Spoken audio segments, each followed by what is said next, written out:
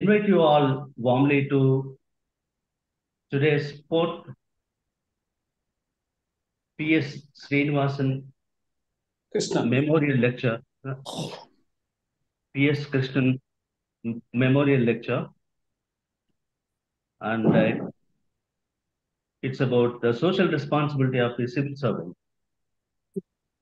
So, very relevant topic in today's scenario because this social accountability, as we see, is declining over the time since 90s. And then we know how committed the civil servants were earlier.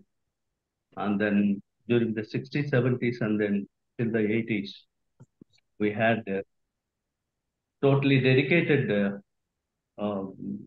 civil servants to the public cause, and particularly the disadvantaged, downtrodden sections of the society. And we have a distinguished speaker today, Professor Chalam Garu, to address us. And he is a renowned educationist and a reformist. He is a social activist and a well-known academician throughout the country, and served as the member and in charge of the Union Public Service Commission, Government of India. Sir, we look forward to your speech. And then, Madam Sunitha, we welcome. We are eager to listen about P.S. Krishnan's life story from you. And this is presented by the chairman of Center for Dalit Studies, Sri Mallepalli Laxmaiah Garu, and chairman of the SCST Officers Forum, Sri Kaki Madhurao Garu I.A.S, former Chief Secretary of Combined AP State, and then Korvi Vinay Kumar, he is the National President of Dalit and Bahujan Front. And on this occasion, we are also going to present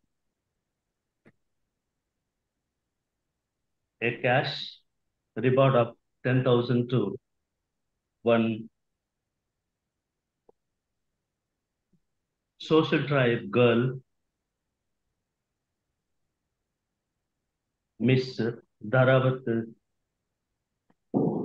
Sai Harisha, daughter of Ram Kumar, in the name of Amma Srimati Kaki. Is it your trying to record your Manikima Shobhanadri?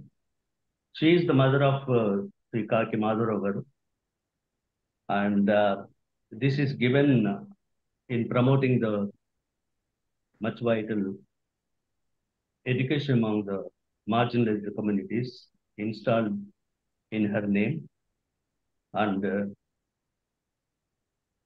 it will be presented by Sri Madhurao Garu. And with this few words, I take great pleasure in inviting you all to this memorial lecture, and then it's up to Sri Siddoji Rao Garu to continue. Thank you. Thank you so much, Dr. Kanakaras Garu. Now I would like to request Srimati K. Sunitha Garu, I.A.S, Principal Secretary, Government of Andhra Pradesh, to speak about P.S. Krishnan Garu.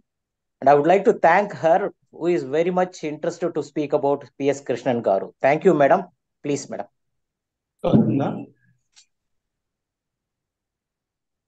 Hello. Yes, sir. Thank you so much, Garu.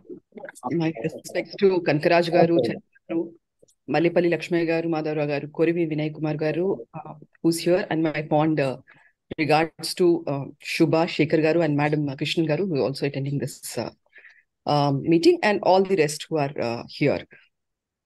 It has been a proud privilege for me to know and work with Krishnan Garu. For an administrator throughout their lifetime, they meet hundreds of officers and they work with some, they fight with some, and they are always seeing these officers perform, and they are subject to various judgments. Amongst them, very few of them actually touch their respect or their admiration. And for Andhra, it has been very fortunate to have officers like Krishnan Garu, Shankaran Garu, who are universally respected.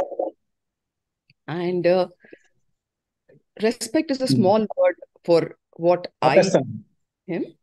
And I just thought that all of you all would be having a lot of idea about what he has done. But I would like to just go through a few of my interactions with him. As all of you all know, Krishnan Garu was of 1956 batch. And he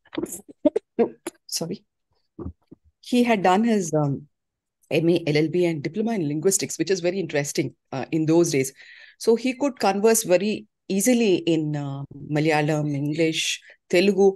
And if you have the fortune to see the website P.S.Krishnan.org created by his son-in-law, you would see his speech there in the apart thing on subplan. And there he articulates so well in Telugu that I can tell you that today no officer from outside the state can speak so fluently in Telugu as Krishnan Garu did. And his whole commitment, I mean, I thought it was because he had worked for so long in the welfare departments that his commitment to the, when you work in a certain department, officers generally own up that department. So I thought it was because of that. But when I read his book, where he has mentioned bending governance to meet the needs of the underprivileged, it was a revelation for me that he was thinking about these issues even before he entered service, from as early as he was 11 years old, where he thought about caste, how unequal it is, and how he always wanted to do something to see that those people who were oppressed by the forward sections all through the centuries were, brought to the brought on par with the rest of them. He always just didn't speak about just trying to uplift them, but trying to always say that if you talk about subplan, then he would always say that it should be in such a way that the fund should only meet the scheduled caste population, not just a fund which helps everybody, but exclusively these people. It should be concentrated towards their education, their health, and so on and so forth. I was like any other officer in the 1990s when I joined the service, where people keep telling you that, the scheduled castes and scheduled tribes are unnecessarily getting reservations. They don't deserve it. They're just lazy people. They are the most corrupt people, officers in the thing, and so on and so forth. And when I joined with a fresh mind, and I saw in my subdivision that the Tahsildars who I found were not working were actually SCs and STs, and the Tahsildars who were caught in the corruption cases were SCs and STs. I was trying to understand whether what society's ideas were really true or not. And when you ask some officers why the scheduled caste and scheduled tribes should be, nurtured so much, then the Siddoji Garu, I can hear you. So could you mute it? Could you mute your recorder, please? Yeah. So then, people just say out of emotion, they say that you are born here, so you should do that. But then when you see a Reddy or a Kamma doing that, and then you say, oh, these Reddys only help themselves, these Kammas only help themselves. So how can it be right for an SC? This was the turmoil I always had when I was a young officer. And when I happened to work with Krishnan Garu, he explained in such a logical manner that after that it was very clear to me. He said, see, it is not because you're born there. It is not because this is a community, but look at the constitutional safeguards. The Constitution safeguards and nurtures them and says that you can give education and health and other things and other welfare measures to these communities. Then he said, look at their literacy, look at their health status, they look at their malnutrition, everything. These are the lowest. Wherever cases are there, look at the people who are affected the most. It is these people, rape or punishments and, everywhere, it is these people who are affected. And then even when it comes to bribes and other things, it is not as if the other officers don't take bribes. It's because this community does not have the wherewithal to protect themselves. And then he built this rationale so nicely that from that day, I could easily explain to others that this is the reason why there is a need for commitment to the minority sections. And this naturally cascaded into not only the SC, the ST, but when it came to the BC sections, I also want to talk about this because I was asked to do the Vadara Corporation, form the Vadara Corporation. And I was thinking this is a political, this thing. And I went to him, he said, no, ma, this Vadaras are really backward. And then we did a study on them. He advised me on how to do the whole step. And we went around and we did a survey on them and we found them really staying in very, very bad circumstances. And we realized that it was worthwhile doing this corporation. And then I formed the corporation out of commitment, not just because the government had said this. Similarly, when I was asked to work with Sir for Muslim reservation government had given because it was a political promise, and then court had stuck it down because there was no proper rationale as to why it was given. And then Sir was asked to do this. And then Sir became the advisor and he did not take a single rupee from the government. He said, I will be an advisor. I will not take any payment. And he started this work and he prepared this volume on how and why the rationale of the Muslims, the socially and backward Muslims needed the reservation. And there also one could see his, I just want to digress to say that there are many people who talk about things, but there are very, very few people who actually, are the same, whether you talk to them or whether you see their work or like they say, you walk the talk. So he was one of them. So he had the guts to say that I will give Muslim reservation, but I will not give it to those who are the forward communities among the Muslims. And he convinced the political people, the Muslim leaders like Ovyasi. I remember we met Asaduddin Ovyasi and all of the other Muslim leaders that, see, these are the communities who are already, they are there and they don't really require this. And that is the kind of quality which is very rare among officers, because you either give reservation or you don't give reservation. You give reservation and then say these are the communities which can be excluded from that. And that was a very great thing. And he had the art of convincing people and the patience to convince people. And his patience was so good that I remember that even during the, after the reservation was given, or during the process, I was asked to do the state government's report. And I had no experience of it earlier. And I had just done some report in which my boss was not very happy. He told me, see, I know you're a very committed officer. I know you do well. But see, even Shankaran can't write a report. So you are also one of those who can work, but you can't write a report. And that shattered me. But then Krishnan sir sat with me day after day, corrected the English, corrected the structures, and kept on every page by page, para by para. He corrected the whole thing and sort of guided me as to how to write a report. And there was a time when I and my boss had a problem, and I said, if this part is to be removed, my boss wanted me to remove the socio-economic report, and I said, if this part is to be removed, there will be no rationale as to why this reservation has to be given. So I will refuse to submit this report. And Krishnan Garu was so patient. He intervened on behalf of my boss and me and said, no, this has to be kept because she feels very strongly about it. And this is also the rationale for the reservation. And this was kept and the report was completed. Even after the report was completed and reservation was given, when the matter was challenged in the court, very few people actually go and meet the AG, Advocate General, or even bother about this, because they would have said, as advisor, I have given this advice, I've prepared this report, you've given reservation, and my work is done. But Krishnan Garu would travel all the way from Delhi. Meticulously, he would meet the AG one day before, brief him on all the points, brief him on all what he thought, and then next day go to the court. He was 70 plus those days, and he would go to the court and he would sit just behind the AG's chair, and then during the questions court session, he would keep giving his input to the AG and saying, this is what we can say, this is how we must say, and this is how it is to be.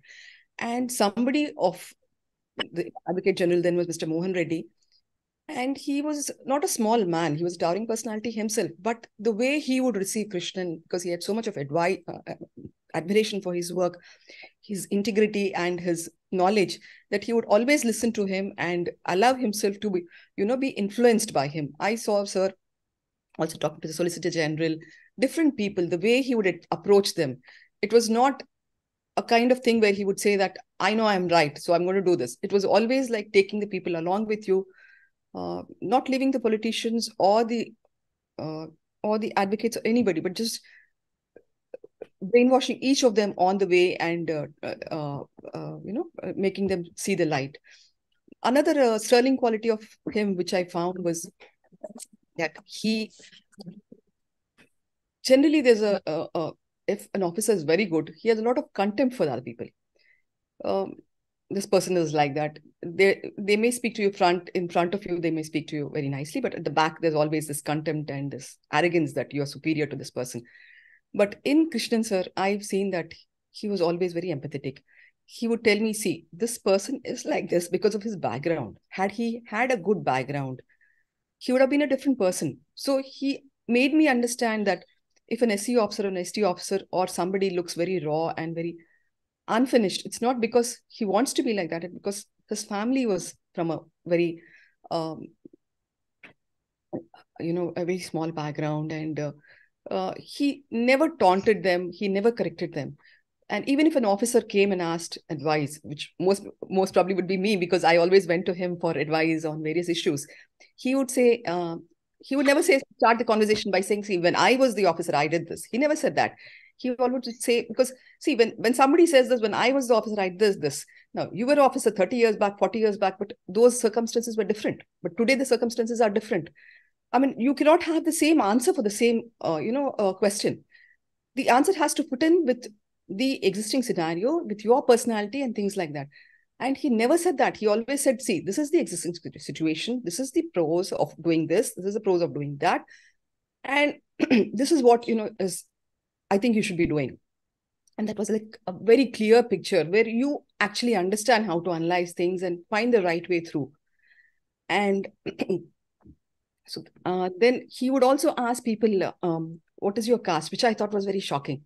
But then I realized that he's asking the caste not just to find out whose caste it is, but to understand the background and the reason why a person is like that. And it made so much of sense because each person behaves differently in India because of their background, their community, their family and their work. Finally, all this shapes a person, and that is how they make their decisions. And this I found was what he used to do. And there is this another very nice about him is that he did so much of work and he never said, this is my work. I mean, there are a lot of people who don't want to share their work. It is like, especially I'm the handloom, I work with the handloom workers now and artisans who would not want to share their knowledge and send it to the other people. They would want their knowledge to die with them or in their family. But sir was not like that. In the apart speech, if you see, he says that I'm willing to share my knowledge. I'm willing to share my notes. I'll give it to you. And there was so much of openness in him, and he kept all that, this thing. And excuse me. And there was so much of clarity on issues and thoughts. On any issue, he would start from the constitution to what what is the situation and how things move and how it has to move. And that's probably because like he himself said in his book, that he was a blend of ideologies of Gandhi, Ambedkar, Narayan Guru, Vivekananda, Periyar, Marx, all of them very, very different. And I think that made him a more complete person. And he has done a lot of good things. And one of them was how he started I think I heard my father saying that he even influenced Shankaran into visiting the SC Bastis and staying there and eating with them, and what he called the Kanuvippu, where he camped with them and did a lot of work. And he, instead of bringing the underprivileged to the administration, he brought the administration to the underprivileged Bastis, and which is something I think which today is not really possible. And but then I would say that if he did it, then there's a lot of things which can and be done in the future also. And he in these things also spoke about how he got the caste certificates issued to the Yanadis in the village itself. And he did a lot of other work like the sub-plan. And I remember his remark. He said, plan is for humans, sub-plan is for less than humans. So it should always be a plan and not just a word called sub-plan.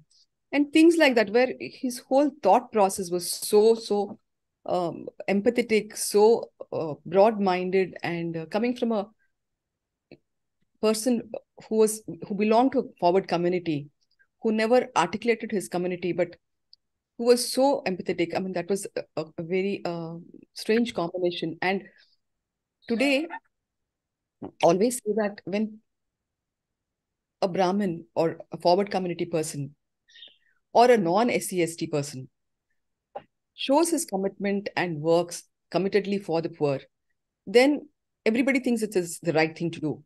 But when an SC or ST person works for the commitment of SC and ST, because the Constitution has said so, because they are the most underprivileged persons and most marginalized sections of the society, still people will say, oh, they are doing this because they are, they belong to that community. Not because it is right, but because they belong to that community. So I think he gave that kind of respect to the whole thing. And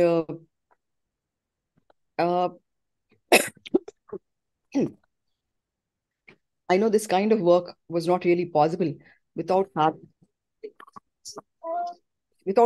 a very committed family behind. I thank Madam who was there for him always. And I remember I remember her cooking for him, looking after him. She would even come for the cases and be there as a strong support.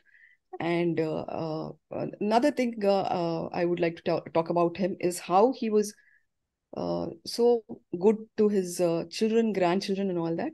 And he chose to stay in Delhi, though it was not a really a very nice place for older people.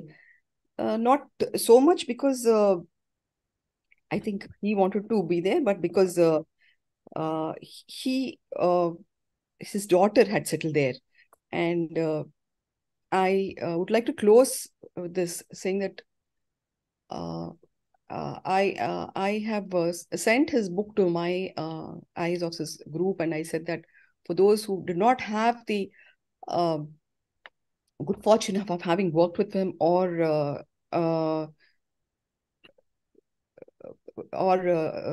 reading his, knowing about him, this book would actually tell everything. And I'm really glad that Madhav Garu has asked Krishnan Garu to write this book, because it is so clear and so well written that it's a very rare combination that an officer is who can write, who can speak so well, and who's an idealist and who walks the talk. And I'm genuinely thankful for having met this person and worked with him. Though in my when I first met him as a young child, I remember him as a very stylish officer with sideburns and well-dressed, well articulating and kind of thing. But when I worked with him, I realized a whole new facet, and that is the other facet which I actually treasure. And I close with Bill Gates' quotation, which said that as we look ahead into the next century, leaders will be those who empower others. And I think Krishnan Garu did that. He empowered a lot of officers and people. And I remember that Mrs. Krishnan once said that when Sir fell sick when he was in Andhra, all of them just came around and looked after him. And she didn't need to call anybody at all. Everybody was there, just there. And she really understood how uncle, instead of earning all that money like a corrupt officer, had earned all the goodwill of all the, not only the officers, but the people, and especially the underprivileged people.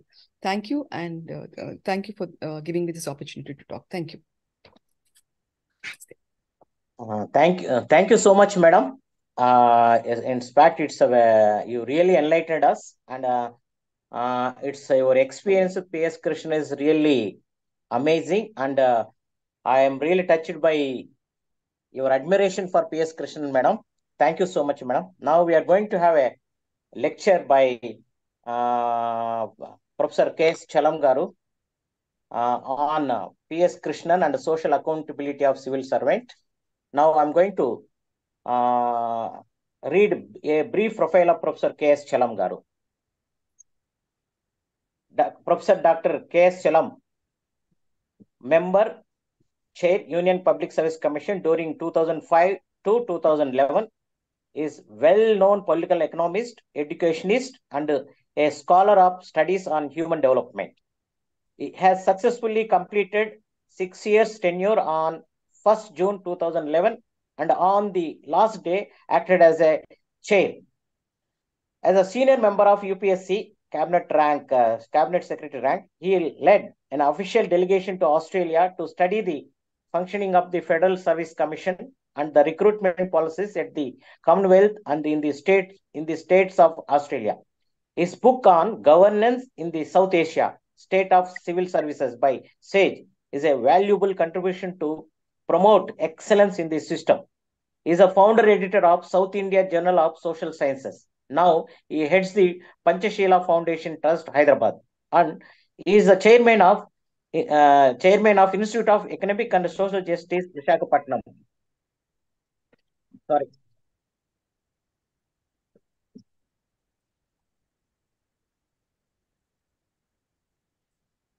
Professor K.S. Chalam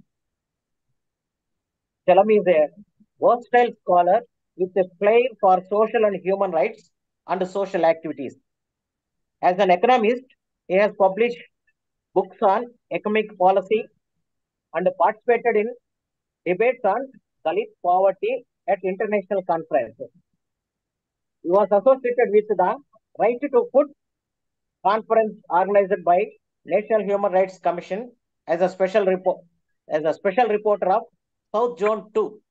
He was National Secretary, Amnesty International, Indian section during 1984-85. He was a member, NCRI, MHRD, jury member, Dr. B.R. Ambedkar Award, Government of India, etc. His forthcoming book on social economy of development in India by SAGE International is first of its kind in the social sciences, as it has refreshed 19th century ideas of Sismondi and integrated them with indigenous thinkers of India. He served as a Vice Chancellor, Dravidian University, Kuppam, Andhra Pradesh. He is known as founder of Academic Staff College scheme in the country as its first director, and worked as the first director of Swami Ramananda Tirtha Rural Institute in Budan, Pochampalli, AP.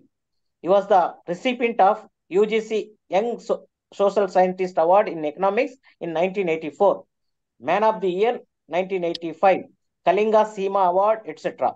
He taught in the Department of Economics, Andhra University, as a lecturer, reader, professor between 1974 and 2005.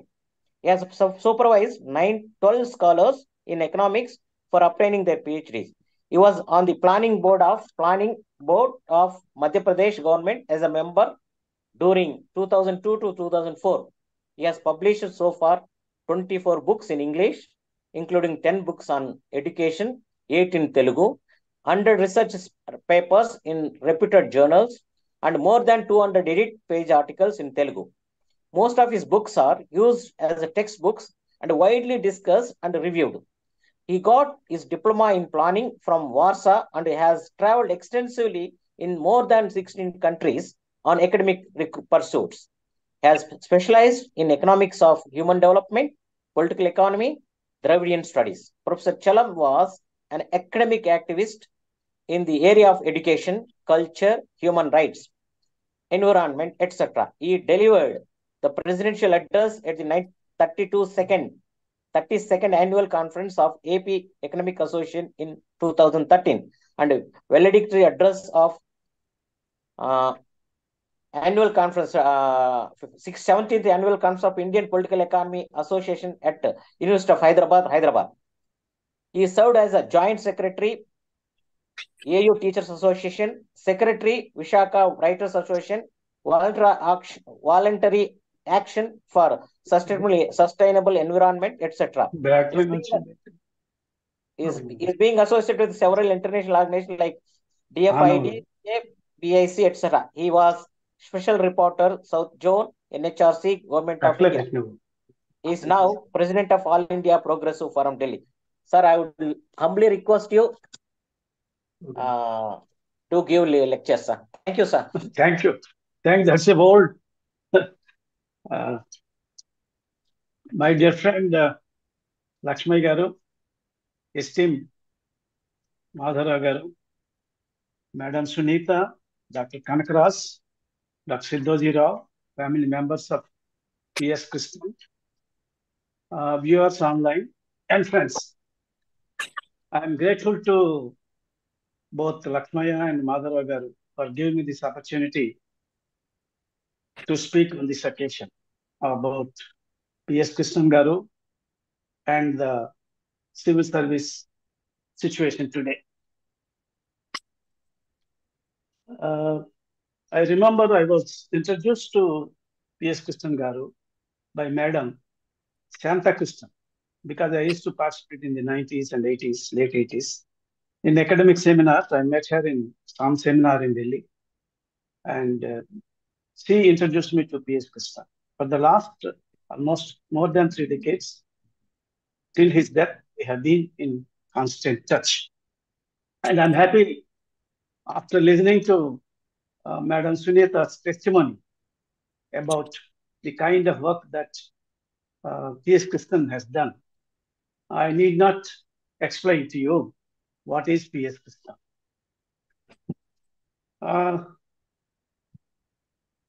I think there are many other great civil servants in our country. But we remember P.S. Krishnan because he is the only one who has carried the memory of the Social Welfare Department of Government of India. In fact, we know Madhara Garu is also Chief Secretary. He served as Chief Secretary. And you know Dr. Padmanabhan was Chief Secretary of Tamil Nadu, worked under MGR. And he became a member of the Union Public Secretary later and Governor. And we also know about Mata Prasad, Dr. Mata Prasad, a great civil servant, coming from Dalit community from Uttar Pradesh. And he worked as a Chief Secretary of Uttar Pradesh, both with Mulayam Singh Yadav and Mayawati. In fact, there was an interesting tussle between Sitaram Kesari and Mulayam Singh Yadav.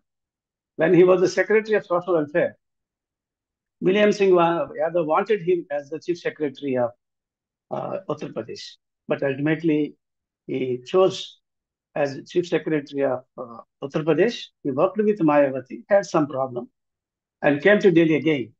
And it was thought that he would become the first Cabinet Secretary of India, but it was not done. He joined the UPSC as a member and became the chairman. He's so gracious. When I joined the commission, he came to me personally and congratulated me. Why I'm saying is this, we all know that there are very great people in the civil service. But we remember Krishnan or Sankaran or B.D. Sharma, with whom I have also worked as a member of the Madhya Pradesh Planning Board. They are unique. Unique in the sense that, given the social background, because P.S. Krishnan never said anything about his caste. He said he had an anti-caste marriage. In fact, I had also an anti-caste marriage. In 1972, when I was a student, Gora, Gora of Vijayawada, he got me married. It was also an anti-caste marriage. But Krishnan never said anything about his caste. It seems from the days of his school, when he talked about untouchables with his father at the Padmanabha Swami temple, till his death. It's not just 60 years, 70 years, a period of civil service in which he has done a lot of work for the Dalits. He has somehow developed a liking for social justice. Therefore, he has been continuing with that mission till his end. That is the uniqueness of P.S. Krishnan compared to other civil servants.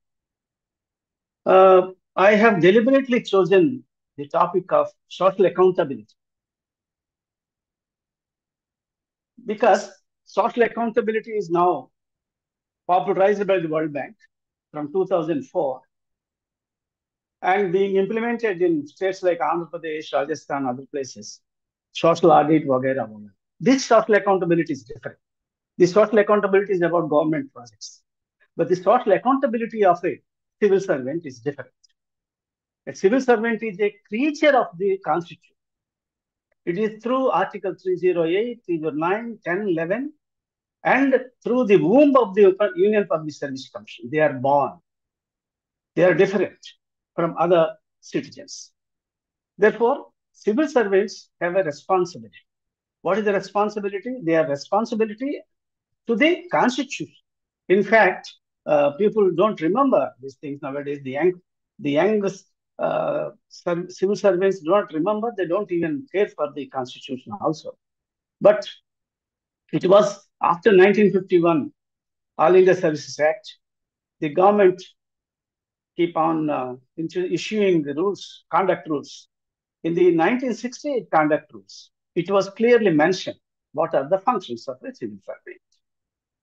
Therefore, on the basis of the functions of the civil servant, we need to assess a civil servant and his caliber.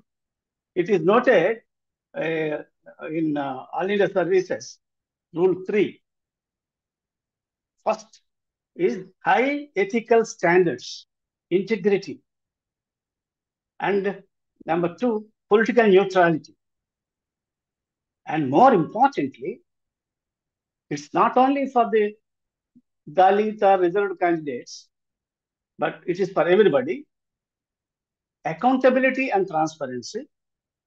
And importantly, responsiveness to the public, particularly to the weaker sections. This is a part of the duties of the civil servant. And in 2B, commit himself to and uphold the supremacy of the Constitution and democratic values. How many civil servants? Because I worked in the Service Commission, we know all kinds of things are happening in the civil services. And we do not get the kind of civil servants that we had about 30 years ago, 40 years ago. These things have changed. We can't blame the civil servant. We have a lateral entry. Last week, I was in the UPSC, and the chairman was telling about the pressure that he is receiving for the lateral entry of civil servants. I.A.S. at joint secretary level, people are coming into the service. That is a different issue altogether. But P.S. Krishnan joined the service in 1956. That was the beginning of the planning era.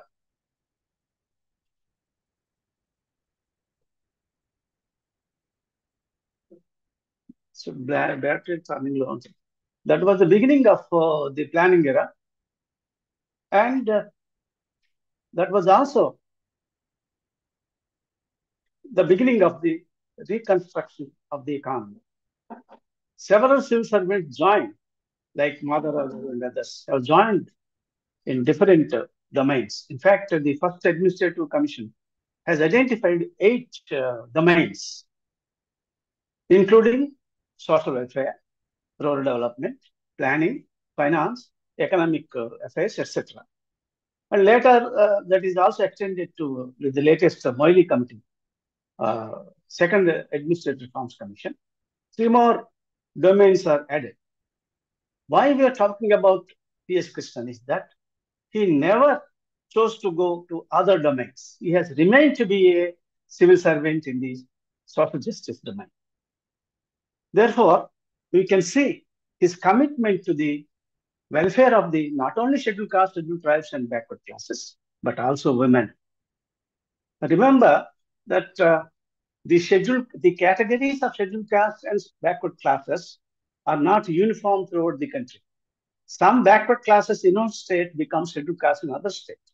Some scheduled caste in one state becomes a backward class. For instance, Karnataka and the neighboring state Andhra Pradesh. Some castes in Karnataka are tribes in some states, and the same tribes are castes in other states. Therefore, Krishnan knew this at the all India level, and therefore he worked for the scheduled caste, scheduled tribes, and the backward classes as the marginalized community. Perhaps he was influenced by the kind of government, the kind of social reform movements that took place in Kerala, Narayan Garu. I was thinking that he was I have a mistaken view that Sankaran was a Malayali and Krishnan was a Tamil, but it is the otherwise. But otherwise also, Kerala is for a long part of time, part of Madras presidency. People say that, I never had a time to discuss with him, unfortunately. People say that Malayalam is nothing but Tamil with more Sanskritized language. But whatever it may be, Krishnan came from Kerala, and he had the advantage of learning about the reform movements, and also at the same time in Trivandrum, how the Dalits were treated in those places, and all that. And the revolt that took place in Kerala from Narayan Guru, Ayyankali, and others. But anyway, that Krishnan has carried the vision of emancipating the scheduled castes, scheduled tribes, and backward classes till his life. That's why we remember him.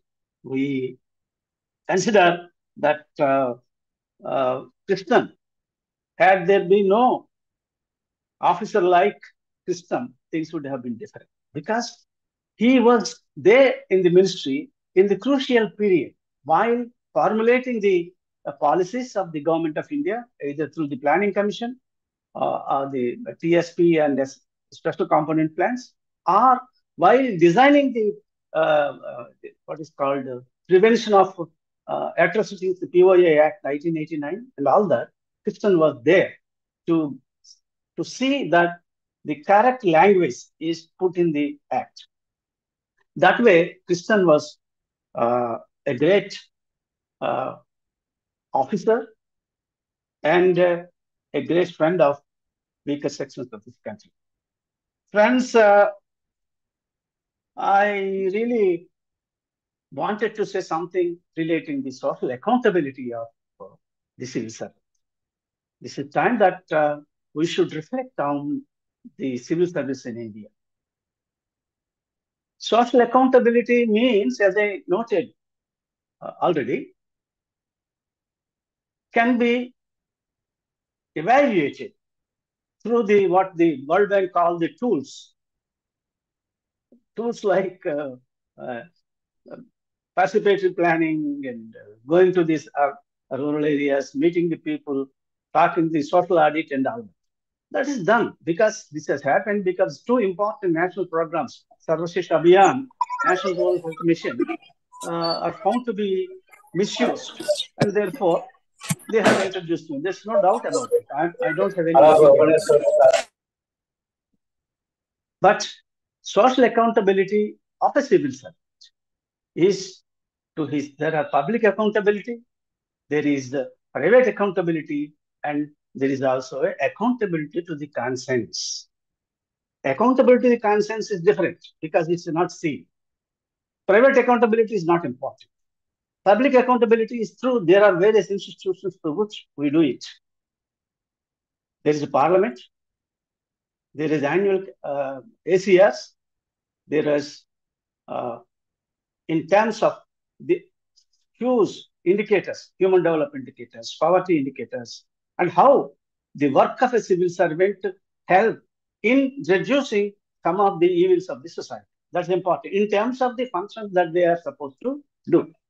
In that context, we may look at what Krishnan has done to the scheduled castes and scheduled tribes and even backward classes. In fact, he has published, he used to send all his writings and papers to me online. I have seen some of them. He has published also some books, very good books. In fact, his biography is written by, we can't say the biography, written by Vasanthi Devi. I think I met her long back. Her daughter, Ajanta, has published a wonderful book. She's in Harvard. Ajanta has published a wonderful Merit of Class, Caste of Merit. It's a wonderful book on IITs, how the IITs are functioning in India, how the caste system is functioning. In fact, I was in Delhi in the commission, and at one time, I have threatened to resign from the commission when 19 IIT graduates committed suicide. I went to Digvijay Singh was very close to me. I went to him and told him, sir, that I'm going to this. Why this is happening? 19 students coming from scheduled caste in all the IITs in India committed suicide. And in fact, Krishnan has also said something on this. So an ordinary, suppose a person is working in economics, Ministry of Economic Affairs, or a person working in rural development, a civil servant is working in other departments. We don't look at the way in which he is committed to the social caste. But if a person is working in Ministry of Rural Development, this is what I have been also saying. It's very easy to evaluate a civil servant in terms of the indicators. If he works in a department like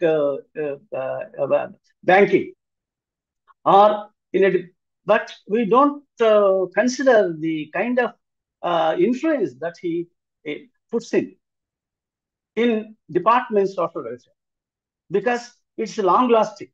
The influence is long lasting, and the effects of the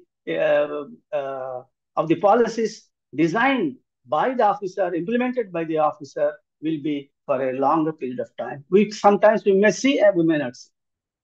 Because the job of a civil servant is to deliver. The job of the civil servant is to deliver public goods and services. And Madhava Garu knows what is the public good. In economics, we teach public good is one where there is no what is called rivalry, exploitability. That is, everyone can. These public service, the public goods and services are to be delivered by the civil servant. Who is there to deliver these public goods? The government formulates the out of the three important wings of the state. The parliament, the parliament formulates policies and brings some tax, and the judiciary interprets the acts. Who will deliver the goods? It is only the civil servant. Civil servant is the executive. The responsibility of the civil servant is to see that the public goods are delivered to the people. Perhaps we have failed to deliver the goods after the 1990. Things have changed after 1990. After the introduction of new economic policy, there is a change in the outlook of the administration in all parts of the world, particularly new public management. When Margaret Thatcher was I was also the victim of the Margaret Thatcher government, because I was selected for the Convenor scholarship for in London School of Economics. Everything is fixed. My PhD director that was in 78. But Margaret Thatcher withdrew the Commonwealth scholarship. So I was a victim. That whatever it may be, she has introduced a new public management. New public management is not governance. It's not administration, but it is simply bringing the nuances of the commercial, public, corporate parameters to decide the evaluation of the functioning of the civil servant. That's not correct. In fact, they have also gone back. I'm told that when I visited Australia, they were telling us that they are coming, reverting back to the original system of evaluation, system of governance there. But anyway, lots of things have happened after the Civil War, the post-war period. Now, civil servants everywhere are considered as rent seekers. And we have the concept of less government, more governance. What is this? What are you talking about? How do you able to achieve this? Even in Arthashastra also, Kautilya has mentioned about the functions of the Sutraadhyaksha and other kinds of government functionaries. But is it possible?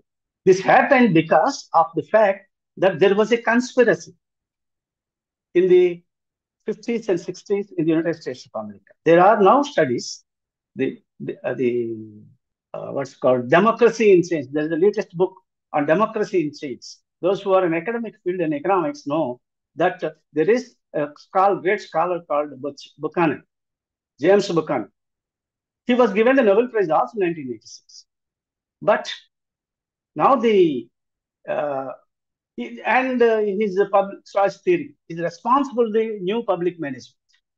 The public choice theory and the new public management have gone together in reducing the role of the civil servant in the functioning of the government. And they have been bringing the management, the business management parameters into the civil service, and that has destroyed the human element, and the kind of emotions that the civil servant brings in the administration of whatever that is given. Why I'm saying this, in 1960, Buchanan was promoted by one corporate body in America, Koch brothers.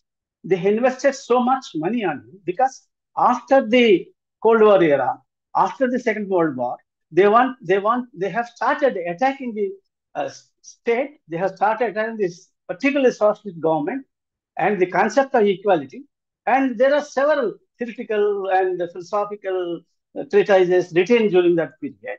And they promoted James Buchanan, who has written on public choice theory, and he said that it is the civil servants, the public servants, who are responsible for corruption, and therefore it is very difficult to reduce corruption unless we deal with the public servant, and therefore they have used the invisible foot, the concept of invisible foot of government. The invisible foot of government is a corrupt officer. And therefore, you reduce the government, reduce the government, improve the governance. This is all conspiracy done by several agencies. And the conspiracy has gone to the extent of the what's called Washington consensus. And the Washington consensus was put on India. Washington consensus is nothing but the World Bank, the Federal Reserve System in America, and the IMF. All the three offices are in Washington. And one Williamson, who was also given a Nobel Prize. Don't think that I'm bringing economics into this. This is because this is directly related to the administration.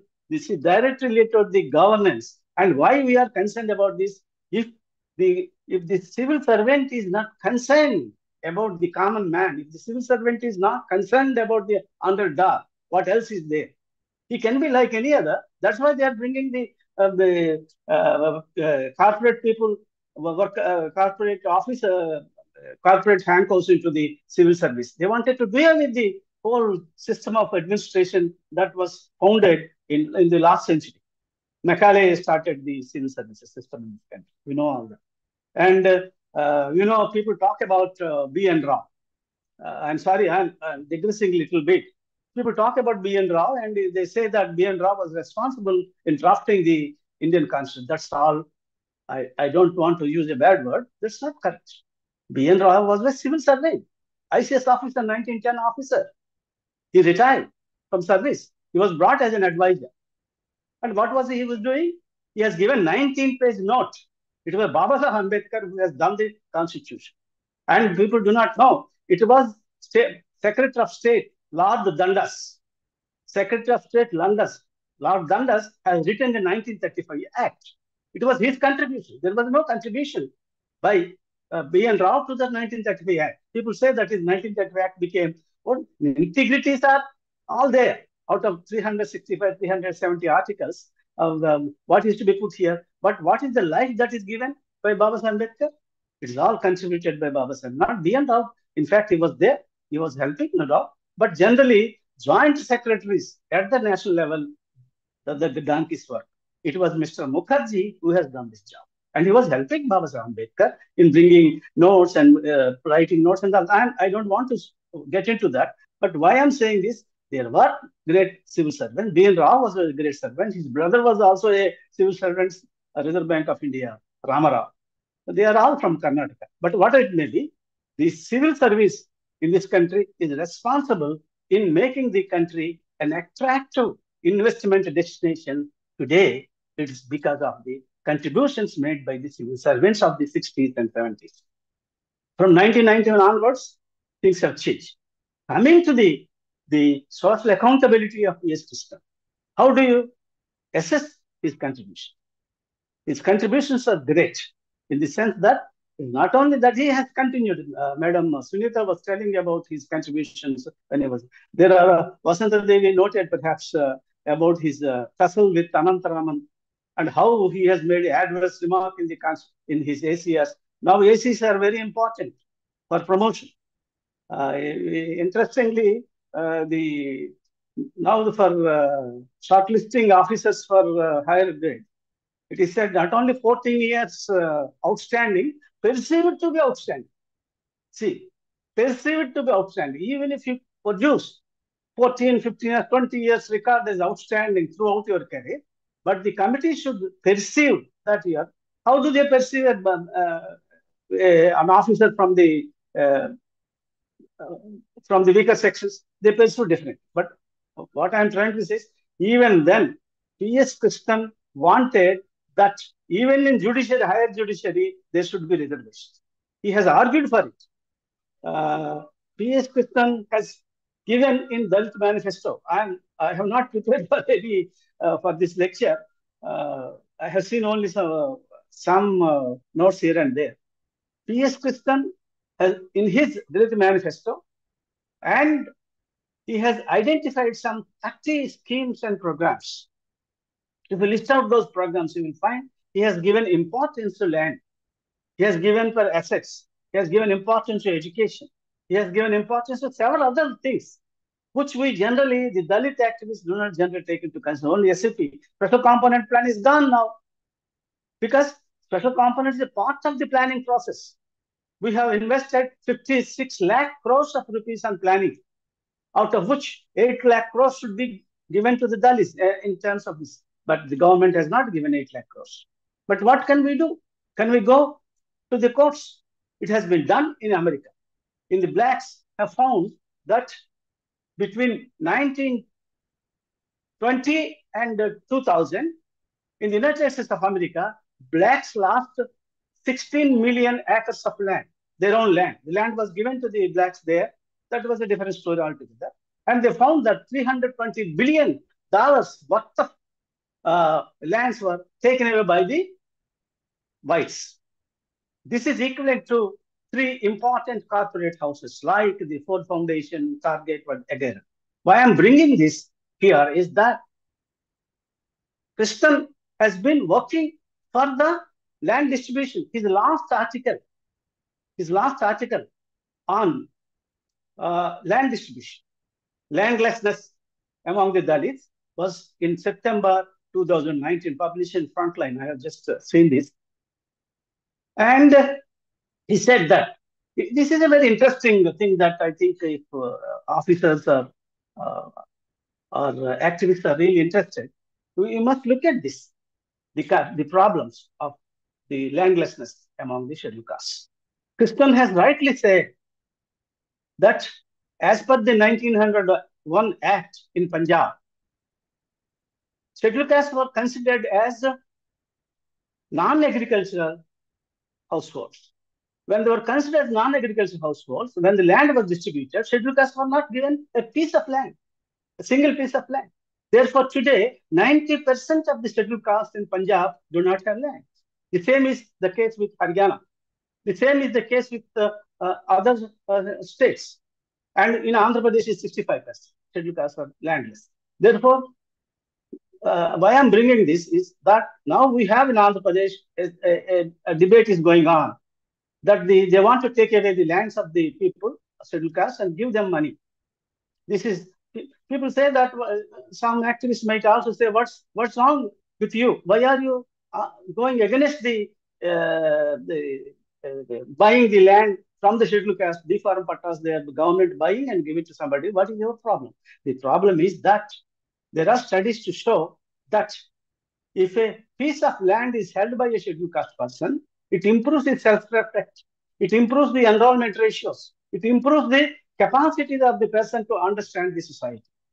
If you give 10 lakhs rupees, 20 lakhs rupees, that will be spent immediately or somewhere that's gone. But if you have a piece of land, that will definitely improve your self-respect, improve your capacity and this asset value. Therefore, Krishnan, it's on the basis of this, Krishnan was arguing in the last article. He passed it in 2019, I think November. He had the article published 200 September 2019. It's a very good article. One must look into it. And this has clearly said that Dalits should possess land because the value of lands have increased everywhere. And many civil servants, I.A.S. officers must have worked in this area. But it is very clear that scheduled castes in different parts, except in West Bengal and Kerala, where Operation Barga and other kinds of things are there. But there also, I will bring into your notice very interesting thing that happened in Kerala also. So P.S. Krishnan from the very beginning was not only working for the welfare of the people, but he was also working to improve the asset value, the human capital value of the Dalit population. Because when he was arguing for Rajiv Gandhi scholarships, he wanted post-matric scholarships. And when he was arguing for the 50% reservation for scheduled caste women among the reserved communities, this is all a systematic way of, theoretically, he was looking at the community, the deprived communities, the scheduled caste, scheduled tribes, and the backward classes. They are together, they are all marginal castes. Therefore, and the issues that he has planned for posterity are very important. Land is a very important issue today, and I will bring one important, and then I will close in under 5 minutes. From his home state, Kerala, I had the opportunity to examine a PhD dissertation. I'm still continuing as an educator. The Changara land struggle. The Changara land struggle in Kerala is well known. Both scheduled castes and tribes were involved. And the land,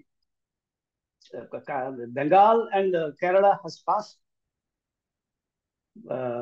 acts to distribute land. But in the Harrison case, in the Changara case, the land was held by a Christian, the Harrison company. They found only 600 acres, but they had 1,800 acres. They have been fighting for several decades, and ultimately land was given. You know how much land the struggling Dalits got? They got 80 acres. Out of the 80 acres, as per the dissertation I am giving, I don't know whether it is right or wrong. It is to be verified. Out of 80 acres, 60 acres are given to the Ambedkar school or something. Only 20 acres are given to the some 100 or 200 Dalits. Each one has got a piece of land that was sufficient for homestead. Kudikudiyappam, it's called. Interestingly, both in Kerala and Bengal and in other parts of the country, the lands held by the scheduled castes, maybe backward classes, not scheduled tribes because they were forest dwellers, and that is a different story altogether. only the land homestead. The homestead is also reckoned as land held by the scheduled caste. If 65% of the scheduled caste in Andhra Pradesh are landless, the remaining 35% have, that doesn't mean they have land, enough land. It means that their homestead, their house was reckoned as a land held by the scheduled caste. It is exactly that Kerala, though the scheduled caste fought for the lands there, they were not given sufficient. During the, I don't want to say left party or other party, because Krishnan, like Krishnan, I don't have any, of course, for my theoretical and other things, I have an ideological underpinnings. But in Kerala, the same thing has happened. Kerala has also another interesting episode.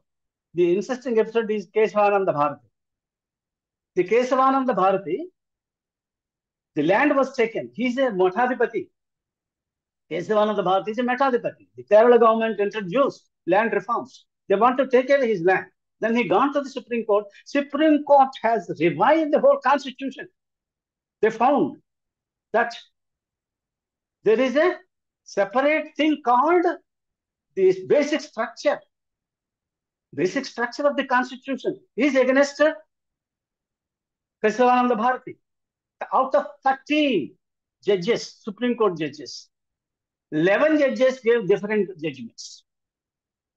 They have, in other words, what I am trying to say is that the judiciary, the executive, and the parliament are not in favor of the scheduled caste in this country. Because, according to Baba Ambedkar, the Dalits are Varna Bahyas. They are outside the system of the Varna. It is the Varna that has created your property. It is the Varna that has created your personality. It is the Varna that has created you. Therefore, unless you work against the Varna system, I have also introduced a new concept called Varna Bahyas are also Ardha Bahyas. They are propertyless. With the property in this country, the concept of property is different. The Mitachari and what Daya Bhaga kinds of things.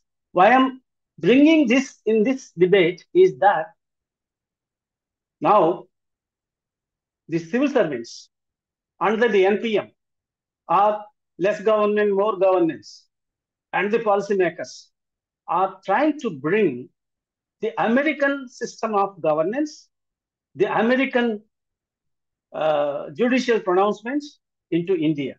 But there in America, everyone, both the victims and the victimizer are settlers. Both the blacks and the whites are settlers. But in India, Dalits are the original people of India. Therefore, the system of property that they have developed in the United States of America is different. It is created by the judiciary to take away the, this is what the blacks in America are saying. They have created the property rights there through the judiciary. But in India, as we are Varna Bahyas and Ardha Bahyas, we have denied the rights from the very beginning. And during the last 70 years of independence, how much land is given to us? For instance, in Andhra Pradesh, every civil servant, Madharav Garu also knows, 54 lakh acres were distributed to the, in the combined state to scheduled castes. How much land is held now among the scheduled castes? Therefore, in the last article, P.S. Krishnan argued for the landlessness of the scheduled caste. He wanted that land reforms to be undertaken continuously. Therefore, ultimately, whatever that he has done for the scheduled caste through his writings, through his cabinet notes, through his writings, etc., he has ultimately come to the, perhaps, not the conclusion, perhaps the idea that unless scheduled castes are equipped with land and property, nothing will happen. I have one disagreement with him on one occasion. We had discussed about Article 335. I wanted the Article 335 to be dropped from the Constitution. It is Article 335 that has created all the problems of reservation, for reservation community, including the backward classes. In the Sahani case, directly not related to scheduled caste. Article 335, it is only Article 335.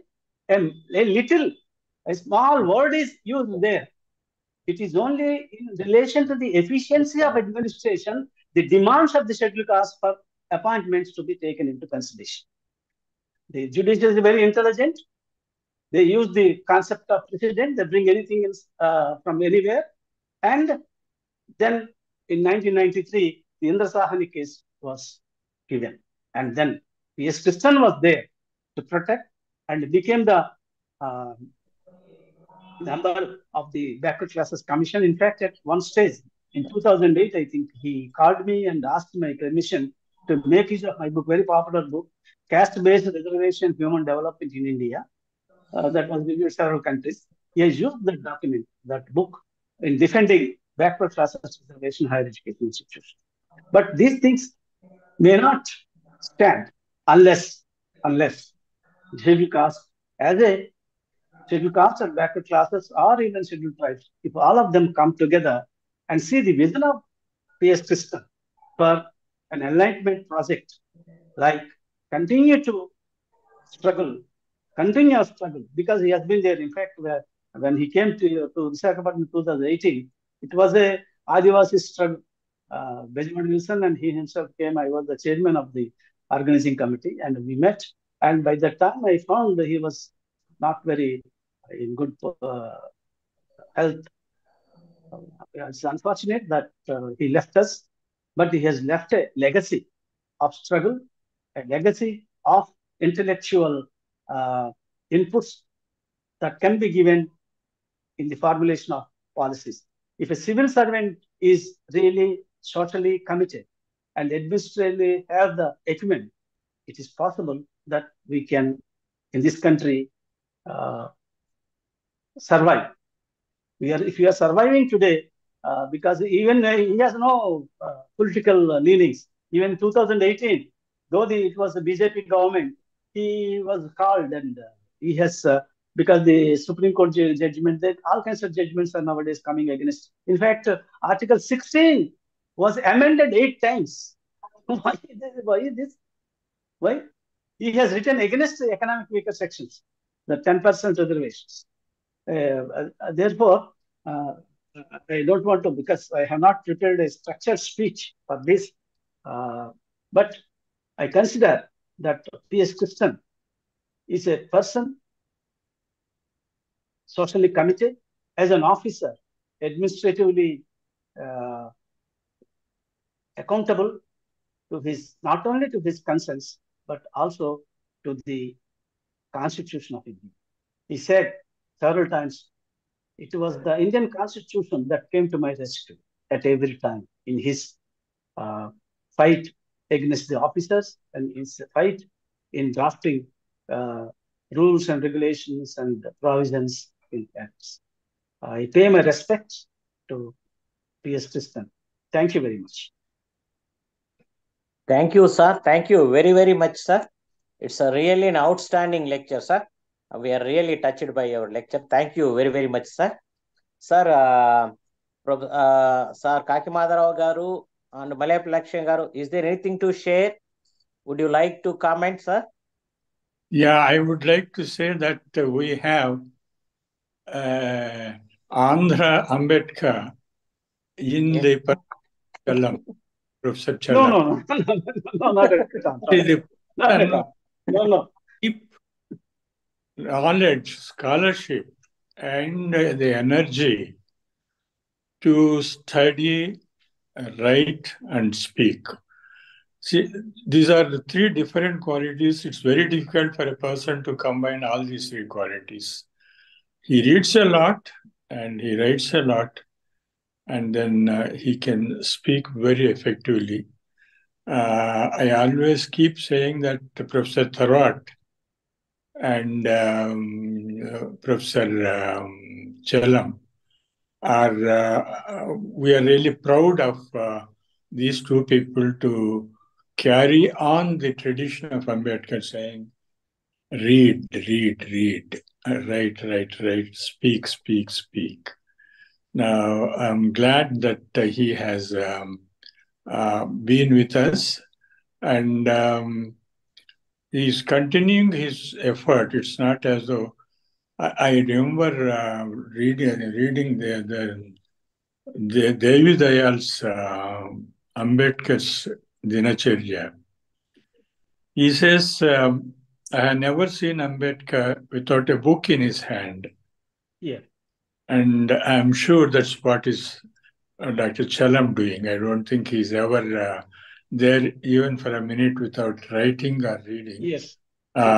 Keep going, and I wish you a long, healthy life so that you can keep up the banner of the Dalit Indian scholarship in this country. Thank you very much, Dr. Chalam. We are honored. Thank you, sir. Thank you. Thank you, sir. Sir, Mallepalli Laxmaiah Garu, is there anything?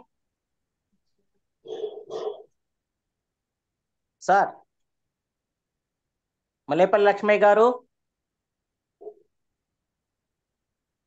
Anyway, sir, I also keep on reading his articles since my childhood, especially from Social Change and EPW, sir. Though I met you late, but I started to read since my childhood, sir. Thank you, sir. Now, on this occasion, we are presenting. Hello. Sir. Sir, thank you very much. Chalam గారి గురించి ప్రత్యేకంగా చెప్పాల్సిన అవసరం లేదు, but అది మనల్ని మనం పోడుకున్నట్టు ఉంటుంది. తర్వాత రెండో విషయం ఏంటంటే చాలా హిస్టారికల్ గా చాలా విషయాల్ని థియరిటికల్ పాయింట్ ఆఫ్ వ్యూలో కాకుండా జనరల్ గా ఒక ఎక్స్పీరియన్స్డ్ గా చెప్పడం అనేది ఈరోజు నాకు చాలా నచ్చింది. అంటే ఎక్స్పీరియన్స్ నుంచి చెప్పే విషయాలు చాలా ఎక్కువగా మనసు నుంచి వస్తాయి, హృదయం నుంచి వస్తాయి. స్ట్రక్చర్డ్ స్పీచెస్ అని మెథడ్ నుంచి వస్తాయి. కాబట్టి ఈరోజు చలం గారు హృదయం నుంచి ఎక్కువ మాట్లాడారని అనుకుంటున్నాను. ఇది నిజానికి పిఎస్ కృష్ణన్ గారు లాంటి ఒక మహా ఏమంటారు దాన్ని, దిగ్గజం కంటే కూడా చాలా పెద్ద మాట వాడాలి. అటువంటి వ్యక్తి గురించి మనం మాట్లాడుకోవడానికి ఈరోజు సమావేశాన్ని నిర్వహించుకోవడం. తర్వాత ఇది 4th lecture. I thankful to all others. Krishnan గారు, శంకరన్ గారు 2 లెక్చర్స్ ని CDS and SC officers forum combined గా కొనసాగిస్తున్నది. నాకు తెలిసి ఇది కంటిన్యూ చేస్తాం, ఇక ఎక్కడ కూడా దీన్ని మధ్యలో ఆపేది కానీ ఇంకేది కానీ ఉండదు.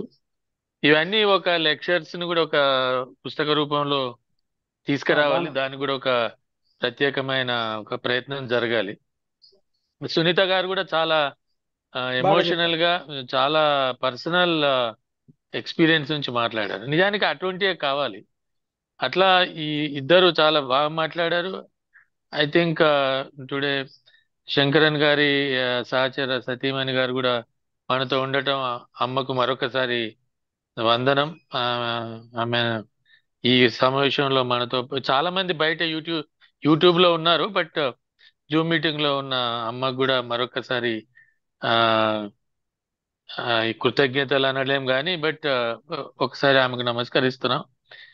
ఈ సమావేశము శంకరన్ గారి సమావేశంలో ప్రత్యేకతలు ఏంటంటే పిల్లలకు కూడా స్కాలర్షిప్ లాంటిది కూడా ఉంది. అది మాధవరావు గారు, కేఆర్ వేణుగోపాల్ గారు ఇద్దరు తమ గొప్ప మనసుతో ఎస్సీ వెల్ఫేర్ హాస్టల్స్ లో చదివిన పిల్లలకి, అంటే రెసిడెన్షియల్ స్కూల్స్ కానీ ప్రైవేట్ స్కూల్స్ కానీ కాకుండా అటువంటి కార్యక్రమం కూడా నిర్వహిస్తున్నాం. దానికి కూడా వాళ్ళ 2 కుటుంబాలకు 2 సంస్థల తరపున వాళ్ళు సంస్థలో భాగమైనప్పటికీ ప్రత్యేకమైన కృతజ్ఞతలు తెలియజేస్తున్నాం. ఈ సమావేశం తదనంతరం ఈ స్కాలర్షిప్ విషయాలన్నిటినీ మరొకసారి చలం గారికి, నేను ఈ మధ్య మొదటిసారి మాట్లాడాను, మళ్ళీ 15 రోజులు మాట్లాడలేదు, నేను ఏదో పనిలో పడి ఉన్నాను. బట్ ఆయన క్షమించాలి, ఈ మధ్యలో మీతో మాట్లాడలేదు. ఈ కార్యక్రమాన్ని రాము అండ్ సిద్ధోజీరావు చాలా సమర్థవంతంగా నిర్వహించారు. మిగతా కార్యక్రమాన్ని సిద్ధోజీరావు గారు కొనసాగించాలి. అమ్మాయి ఏమన్నా మాట్లాడుతుందేమో. వాళ్ళ ఫాదర్ వచ్చారు సార్. కాదు, మన కృష్ణన్ గారి మదర్ శాంత కృష్ణ. మేడం శాంత కృష్ణన్ మేడం శాంత గారు కృష్ణన్ గారు ఏమైనా మాట్లాడితే బాగుంటుంది, ఒక 2 నిమిషాలైనా మా కోసం. Yes. Yes. Thank you, madam. Thank I can see you. Louder. Thank you all very much for this Bhavnara. this very emotional Yeah. meeting that you have arranged. I thank Mr. Chalam, Professor Thank you. Chalam, for this wonderful way you spoke about my husband, P.S. Krishnan. I'm very grateful to you. Thank you. Thank you. The government We are of friends. your organization is doing wonderful for keeping up the memory of Mr. Krishnan. I'm really thankful to you. You can say that. My daughter, Please. Yes, please, Please, madam. please. She can Please. say a few words. So, thank you very much for inviting us. In fact, I need to give a special thanks to Sunitha Garu, who informed us. And so it was a very, very nice way for us to spend our father's birthday, hearing about him and connecting with a number of people who are very close to him and who meant a lot. So, thank you. So, just want to comment a little bit on Sunitha Garu's, small talk about father, really spoken from the heart. I could see the emotion and the connect, and also shows a lot of commitment. And Sunitha Garu holds a special place for our family and for my husband. My father, Mr. Krishnan, who always, really loved her like a daughter. She was also my classmate, so it's wonderful for me to see her speak like this and grow as such a wonderful officer with so much of governance, so much of commitment to the cause. She gave a lot of very practical inputs about governance, which I have heard my father, all through my growing years. Just for the and also Mr. Chalam, very nice hearing you. I'm also in the space of human rights, so very nice to have heard that, you were part of Amnesty, and some of the things that you spoke were a lot of information and very valuable for me.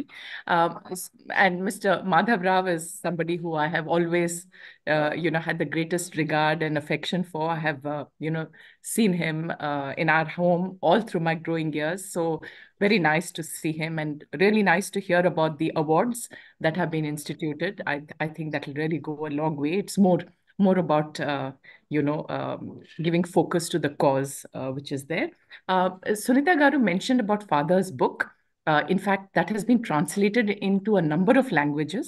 So in case that needs, you need in Telugu or any other language that is available, there is somebody who my father knows, I forget which. MSCO Publications. Right, which has translated. So in case you want to spread it more, because I think the point that is there in our minds is, how do we have more Mr. P.S. Krishnans, more Mr. Shankarans, more Mr. B.D. Sharmas, more Mr. Madhav Ras, more Miss Lalli, Sunitha Ji Garu, in the new breed of officers who are, very different. It's a very different world that they are joining in. But how do we have more such people who are really, understanding the social causes and bending governance or taking governance to them? So I think that is something which is very important for us, all of us who are interested in this cause. So thank you so much. It's really been wonderful spending this time with you, and thank you for the opportunity given to me to just say a few words on this occasion. Thank you, madam. The Center for Dalit Studies and ACS Officers Forum, Dalit Bhajan Front, ఈ కార్యక్రమం నిర్వహిస్తాను చాలా సంతోషంగా ఉంది. మీ అభిప్రాయం కూడా మమ్మల్ని మరింత ప్రోత్సహిస్తాయి అనుకుంటాను. Now hand over to సిద్ధోజీ Rao. Madam, I agree with you, madam. Sunitha Madam Garu really spoke from her heart, and I really touched by that. I agree with you. And also, one thing I would like to share with you all people, madam Shanta madam గారితో జేఎన్యూలో మేము కలిసి చదువుకున్నాం. Madam పెద్దదైనా మేమిద్దరం కలిసి చదువుకున్నాం జేఎన్యూలో. Thank you madam. After long time I'm able to see you. Now I would like to request on this occasion we are presenting Srimati Kaki Manikyamma Shobhanadri Cash Award to a tribal girl student who scored highest marks in the 10th class among girl students of Telangana state. I would humbly request Sri Kaki Madharao Garu, former Chief Secretary of Combined AP, to announce the awardee. Sir, please. This name of this young girl is Dharavat Sai Harisha. She topped from the scheduled tribes candidates. Thank you. Sir, is there anything, sir? That's all. That's all. Okay. Thank you, sir. Yes, kindly check the certificate and cash award also.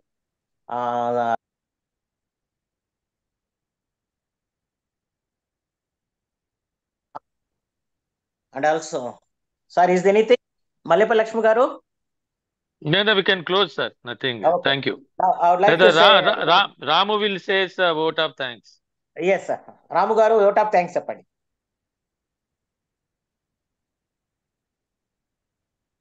Hello, everyone.